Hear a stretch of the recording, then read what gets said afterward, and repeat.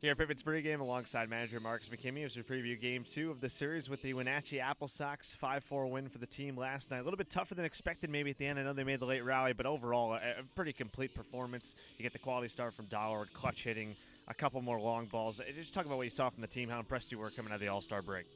Yeah, just opportunities for guys that needed to be ready to go that weren't All-Stars. I mean, I think 4 of the 5 position guys, didn't play, and obviously Connor, who started the night before, we didn't use him in a safe situation, which normally would be his role.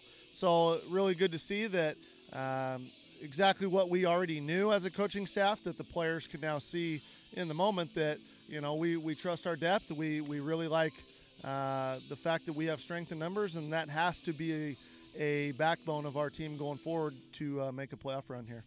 Yeah, I think another thing looking at, you talk about strength in numbers, the power surge of this team. 12 different guys now hit a home run, with Dustin Yates hitting the 2-run shot in the second inning. Obviously, Denny was 7 to lead the group, but so many different guys top to bottom, not only home runs, but producing. Just talk about the production you've gotten from so many different guys in the order. Yeah, we've got an offensive lineup that can create offense different ways. The thing about most home runs is you square it up with some velocity on the mound, and line drives take care of themselves. And I mean, the one Yates hit was just a good approach the other way that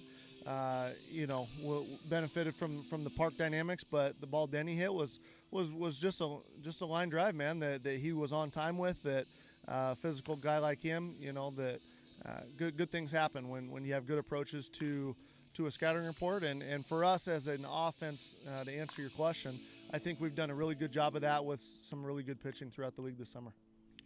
A very good start last night from Taylor Dollard. 5 wins for him now in 5 appearances. Pretty impressive. And on the mound tonight, it's going to be A.J. Landis. He was pretty good his last time out in Bellingham. I know he gave up a couple home runs, but I think only 2 earned runs overall, 7 hits. Kind of managed the job. Gave you guys a chance to win that game. I know you came up a little short, but just talk about him now. 8th start. First time I think he's seeing Wenatchee, but what can he do to kind of improve upon even what Taylor Dollard was able to do last night against this very good Wenatchee team? Well, Taylor had the changeup going all game long. I mean, that was plus all day.